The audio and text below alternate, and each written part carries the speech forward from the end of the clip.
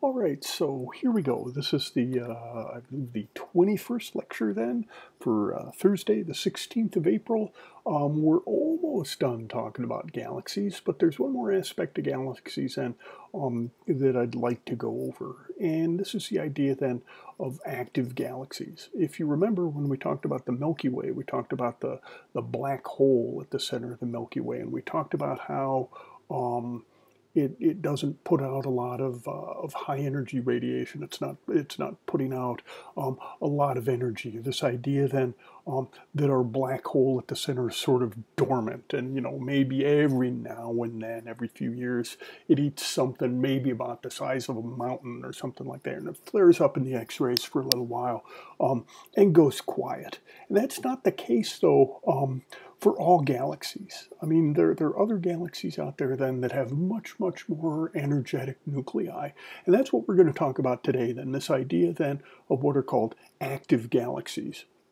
And we really sort of found out about these in the 1950s with radio surveys. And they noticed then that some galaxies out there then are just incredibly luminous in radio wavelengths and hundreds of thousands of times more energy, hundreds of thousands of times more energy than our entire galaxy is putting out than some of these galaxies then are emitting in the radio. And because of all of this energy that they're emitting, people talked about these then as active galaxies. And at the very, very start, one of the debates was whether or not we're looking at something in our galaxy, something close by, or are we looking at things then that are far away, the same sort of thing.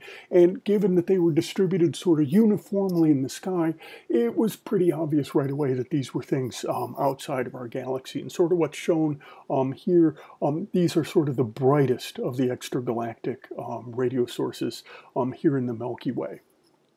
But they're sort of different. I mean, if you think about in a normal galaxy, it's a collection of a few 100 billion stars, maybe even a trillion stars then. And the light that you see coming from that galaxy then, it's coming from stars. But in an active galaxy, it's different then. Most of the energy of the galaxy, most of the light from the galaxy then is coming from the very, very center of the galaxy, the nucleus, or in the case of maybe a spiral, then the bulge of the galaxy, or from the center. This doesn't mean there still aren't hundreds of billions of stars or maybe even a trillion stars surrounding this all emitting light, but what's coming from the center then, it's even more energy, it's even more light or radio waves or whatever that coming from the center of this galaxy, more than you're actually getting then from the stars. And they talked about this idea then as, active galactic nucleus or nuclei, AGN. You'll hear astronomers talk about AGN. And so these are galaxies then whose nucleus, whose core then is they're putting out tremendous amounts of energy. And they really sort of break down then into three sort of types then, depending on how they look. And they're broken down then into Seyfert galaxies, double-lobed radio galaxies, and quasars, which is actually a pretty old name then. And it turns out they didn't know it at the time, and this is sort of a theme hopefully you've been noticing throughout the course then, that people find things and they don't quite know what they are and they give them names and stuff, and it turns out then that maybe they're actually related to each other, and maybe you're just seeing different aspects of a very, very similar process. This is another one of those cases that they do seem to be generally related to each other, but we'll get to that at the end. And so I just want to start then by just talking about the three different types and a little bit about them then. So the Seyfert galaxies then, these are spiral galaxies. And you would look at it then, maybe in visible light, and you go, spiral galaxy. Yes, obvious. It's got spiral arms and the whole thing, it looks just like a spiral galaxy. But the nucleus, the center of that spiral galaxy is extremely bright when you look in the radios or the X-rays then. And just you can have almost 100 times more energy then emitted by the entire Milky Way then coming from just the nucleus then of one of these Seyfert galaxies. And again, though, it tends to be in the radio or the X-rays or something like that. You don't look at them and go, oh, look at all that light from the nucleus. It's at different wavelengths. And these are about 10%, or sorry, no, 2% of all the spiral galaxies then that are out there. And you watch these then, and they're, oh, here we go, there's the slide, 2% then. And yeah, okay, the nucleus emits in about 100 times out of the Milky Way. And again, in radio and X-ray then, and wavelengths and other than visible light. And you watch these though, and the output varies. It's not just a constant brightness, and sometimes it's brighter, sometimes it's dimmer, and you watch the brightness change. And the brightnesses can change then, though, just in the matter of a few minutes. It can go from really bright to fainter and then back bright again just over the course of a few minutes. And if you remember when we were talking about the black hole at the center of the Milky Way, and this idea that an object can change its brightness no quicker than the amount of time it takes for light to travel across it. So if you've got something then that changes its brightness over the course of an hour, the smallest it can be is roughly 1 light hour across. Or in the case of this then, you've got these things that are changing their brightness, and just over the course of a couple minutes, this means, I shouldn't say the smallest, the biggest it can be is a light. I forgot my example. If something changes its brightness over the course of an hour, you can tell it's been a long day.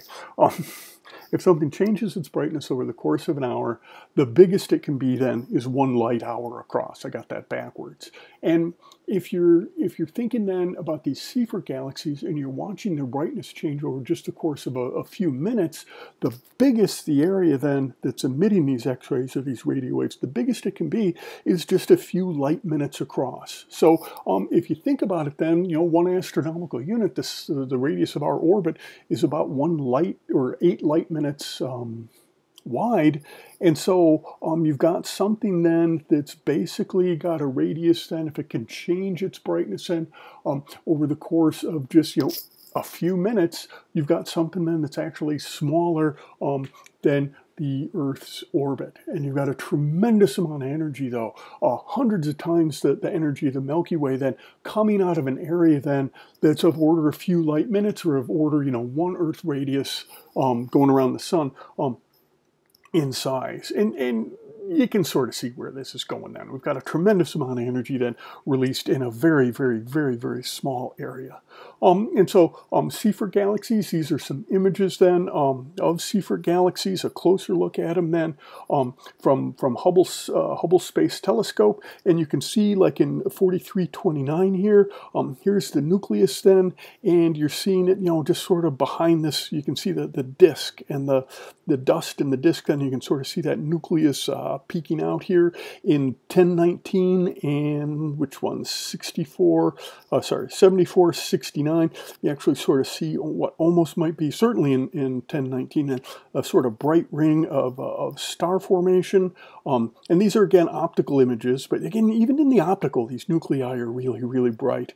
In 3516, we've got sort of a bunch of dust structure here, but these are clearly spiral galaxies. I could have shown you these last week, and you would look at them and go, yes, those are spiral galaxies. But the light we're seeing here then isn't coming from stars. It's actually coming then from ionized gas. And gosh, okay. Well, when do we get ionization? Well, we can get hot stars if we've got O and B stars that are ionizing some hydrogen. They can kick the electrons off, and when the electrons recombine, they come back down. That's what's up with an H2 region. But this is a little bit different then.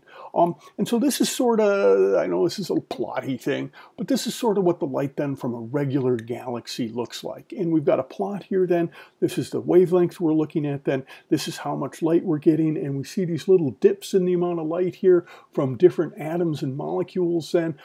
This is a dip then caused by absorption by magnesium atoms. This is the dip caused then by ionized sodium. This is a dip then caused by absorption by the CH molecule. Here are 2 dips then, absorption lines caused by ionized calcium, and here's some more ionized calcium. And these dips in light then, well, it's an absorption spectrum, and that's because in a typical galaxy, the light that you see is the light from stars, and it's a mixture then of the light from all the stars in the galaxy. These are all absorption spectra, and yeah, so you see an absorption then spectrum then from a typical galaxy, with the exception of this little sort of peak here then. This is actual emission then from the hydrogen. These are actually being caused by electrons jumping from the third to the second energy level down. This is our lovely red H alpha or pink H alpha line here, and that's just a signal that of star formation. And so you get a little emission sort of right here, but mostly absorption lines. You can compare that then to a Seyfert galaxy, and this is a little bit bigger on the wavelength scale. We're going down into the ultraviolet here, but also again, this is a plot then of the brightness versus the wavelength we're looking at, and this is logarithmic. So the difference between here and here, then this much, it's a factor of 10 in brightness. And we see all of these emission features here then, like this is doubly ionized oxygen, here's ionized helium, here's doubly ionized oxygen, doubly ionized neon, ionized oxygen, quadruple ionized neon, ionized magnesium, double ionized carbon. Here's, oh, that's a carbon 3 or a triple ionized carbon right there. We see these emission lines then, and we see them then from heavily ionized atoms. And not just a hydrogen atom that's been ionized. And this is stuff like, here's neon then, and it's missing 4 electrons. Holy moly, you need a lot of energy to knock 4 electrons off neon. And so we're seeing ionization, and we're also seeing a lot of ionization, and we're seeing the emission lines then as those electrons jump back down and recombine and give off that light. But this is telling you then that at least in the nucleus where this light is coming from, we're seeing extremely, extremely hot gas, like 100 million degree Kelvin gas. This is super hot gas. And also though, if you look at the emission lines then, they're not super sharp. Like this ionized magnesium line here, it's a very, very wide line. So some of the light from this ionized magnesium then kind of blue, some of the light from the ionized magnesium kind of red, and we've got this lovely wide line here where some of this light then that's being emitted is too blue, some of this light that's being emitted is too red. Look at the width of this thing then, tons of extra blue light and extra red light. How do you explain that? Oh, those are Doppler shifts. If we've got this gas and it's not only emitting, but it's rotating, the gas then that's emitting these lines and moving towards me, all of those lines will be too blue. The gas that's moving away from me then, all of those lines will be too red. And you can take a spectral line that should be all emitting at one wavelength, and it just gets spread out. We've got some of the emission then that's too red, some of the emission that's too blue, from the side that's moving away from you, from the side that's moving towards you. It makes those spectral lines look broader. And so we've got then signatures of rotation then of this gas moving at really, really fast speeds, like 10,000 kilometers per second. So we've got in very, very high temperatures, we've got rotation, it's all coming from a very, very small space. And so sort of in summary then, you see then, they're bright in the X-rays, they're bright in the radio. Where all this is coming from, it's very, very small, very, very hot, a lot of very, very fast rotation, and yeah, it sounds like a black hole to me. And that's one of the ideas then behind these Seyfert galaxies then, that we're looking then at galaxies that have supermassive black holes at their center, just like the Milky Way does, but they're active. You've actually got stuff then falling into the black hole. And remember then, as stuff falls into the black hole, you've got a tremendous amount of gravitational energy then being released. This idea then, if I walked up to the black hole at the center of our galaxy and I threw an apple in, the energy released by that apple, just the gravitational energy released by that apple falling into the black hole, would be more energy than the nuclear weapons that were dropped in, or sorry, the atomic weapons that were dropped in World War II, all combined together, and just from that apple falling into the black hole. And so this idea then that these are spiral galaxies, just like our Milky Way, with supermassive black holes in their centers, just like our Milky Way. But these galaxies have stuff falling into those black holes, which is then releasing energy. And the idea then is, well, why don't we see all spiral galaxies doing this? Why isn't the Milky Way then a Seyfert galaxies? And the idea then is, 25% of the Seyfert galaxies that we see have sort of odd shapes or other evidence then of interactions. And we also see Seyfert galaxies then, they're more common with interacting galaxy pairs then than they are with isolated galaxies. And this idea then that you can have two spiral galaxies or a spiral galaxy with a central black hole and some other galaxy interacting with it, and the gravity then, the tidal interaction between those two galaxies can end up then kicking some of the stuff then into the black hole. And then it swirls down the drain, it superheats, you get all this gravitational energy then. A lot of it's converted into heat, into high energy radiation. And the next thing you know then, the whole nucleus, the whole black hole, that small spot in the center of the nucleus of those galaxies, and just lights up from the stuff falling into the black hole. And so, for all we know, when we interact with Andromeda then, 4 billion years from now, Andromeda's gravity then is going to change the orbits of some of that stuff then near the center of the Milky Way then. It's going to end up falling into our black hole, and distant astronomers on some other galaxy might be looking then, at the Milky Way going, ooh, Seyfert galaxy, as stuff falls into our black hole. All right, so we've got that. Another example then of an active galaxy though is these double-lobed radio sources, which are really sort of weird. I don't want to say weird, but we didn't again see these until we had radio telescopes. It really sort of came online in the 1950s, and people started doing these radio surveys, and they saw things like this then, where you've got then these two spots then that are glowing very, very bright in the radio. And this is a radio image that's been sort of colorized here. And these things are huge then. I mean, you talk about then the scale of these things. You're measuring some of the largest ones in megaparsecs and millions of light years then. These enormous radio lobes. And what they found, though, was when they did optical, when they did sort of optical follow-ups, and typically in the center of these things, they would tend to find sort of galaxies in here. And unlike the Seyfert galaxies, though, that emit light from the nucleus, then most of the energy then from these double-lobed radio sources, radio galaxies, then is being emitted then by the sort of two lobes. And gosh, what to say about these?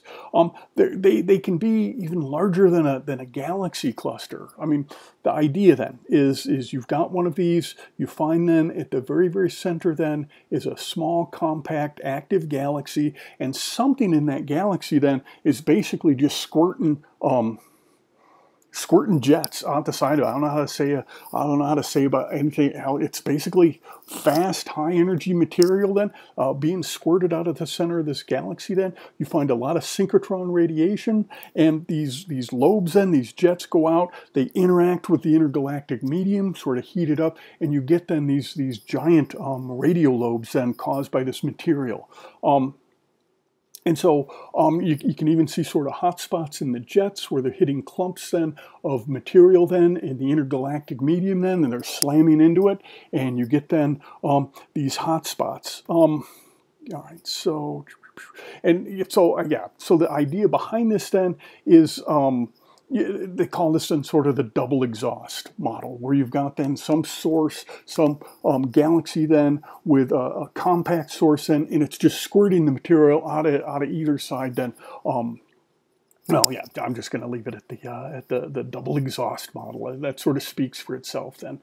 And you can tell I'm having trouble with this because we don't really know exactly what's going on here, what the actual cause is. But we've seen this before when we've talked about black holes, and you've got a black hole, you've got the material falling into the black hole, and it basically forms a disk as it's spiraling into the black hole with the conservation of angular momentum and all of that, and this tremendous heating and this tremendous emission then of high energy, X-rays and sometimes even gamma rays as it's falling into the black holes. And one of the things that sometimes happens, though, is you'll get an accretion source like a black hole. You'll get the stuff falling in, but you'll also then get jets of material then perpendicular to the plane of the disk then, basically jetting out the top and bottom. And the actual mechanism behind that really isn't well understood. But when you see them sort of twisted,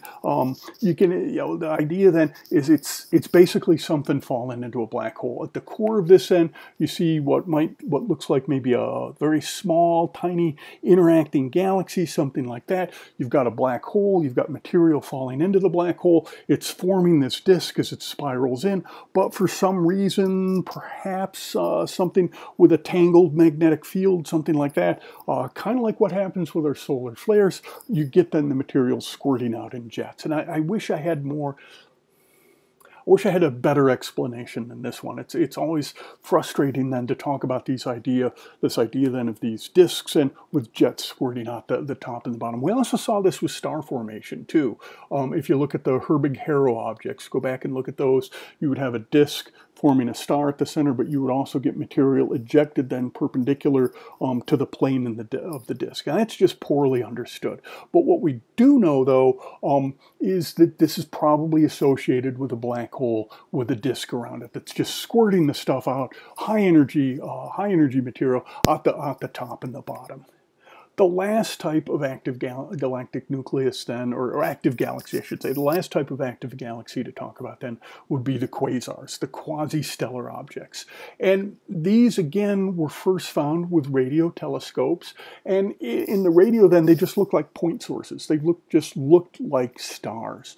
But they had problems then when they went to try and find one. It just looked like a normal star, or there was nothing there whatsoever. And so this is an image then of 3C273 right here. And, I could probably convince you that's a star. It certainly doesn't look like a galaxy. And so that's where they sort of got their name. Quasar then the name comes from quasi-stellar objects, or QSOs then. And they're tremendous radio sources, but they kind of look like stars, or sometimes you can't even find them at all. And, what to say about this then? It wasn't clear really what they were. I mean, today we've got a pretty good idea then of what they are. And maybe I'll just jump to this. And this was sort of the aha moment then, because this was oh, come on, yes, here's a spectrum then of.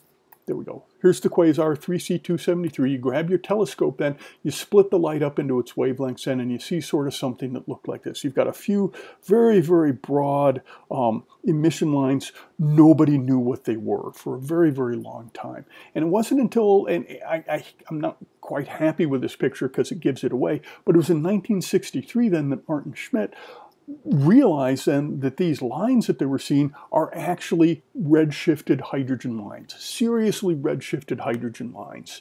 And a couple of things about that. Once we realized that with these quasars then, the key to finding them then was just these highly redshifted hydrogen lines, they went back, and it turns out some of these are even known that don't even have strong radio emissions with them then, some of these quasars. So sometimes they have radio emission, sometimes they don't.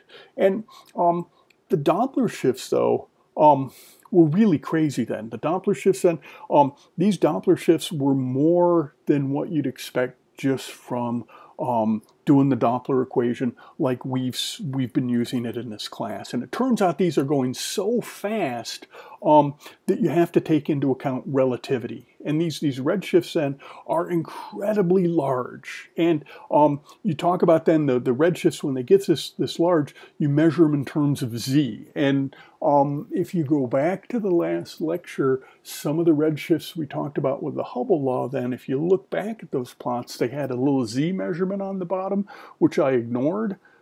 And that's because I didn't want to get into this until now. The redshifts then can be so big, how to say it, that if you didn't make the relativistic correction for them, you'd think they were moving away faster than the speed of light. But if you correct for that, if you correct for relativity, then it turns out these things, they're not moving faster than the speed of light, but their redshifts then are huge. That made absolutely no sense. I'm going to have to do probably a better job on that in the next lecture, though.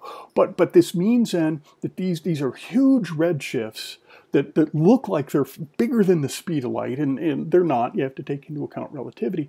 But they also mean then, if you're seeing redshifts this big, that these objects then are incredibly far away. They're at huge distances then. And that also means, though, if we're seeing them, they also then have to be putting out a tremendous amount of light. And so a typical quasar then is putting out, thousands of times more light than a normal galaxy is. And they're the most luminous type of active galaxy, because we can see them then from these extreme distances. And this also means that what we're seeing then is something that happened a long time ago, that these are objects then that were active. They were doing this quasar thing very, very early in the universe's history. And that almost sort of starts to make sense, though, if you go back and think about these active galaxies then, and this idea that maybe there are interactions with other galaxies, and you've got these central black holes, and maybe stuff's being kicked into the black holes.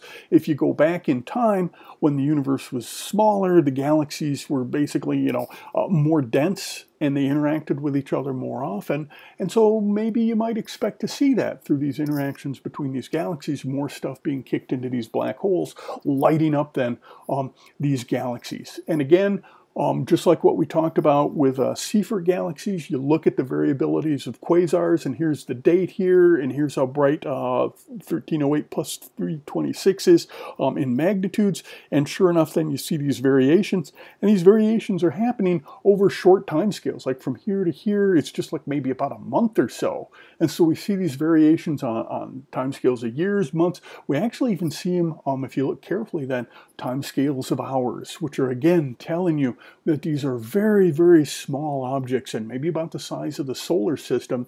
They're emitting then thousands of times more light than our entire galaxy does from a very, very small space. Again, getting you thinking about the ideas then of black holes, and that these are extremely active galactic nuclei.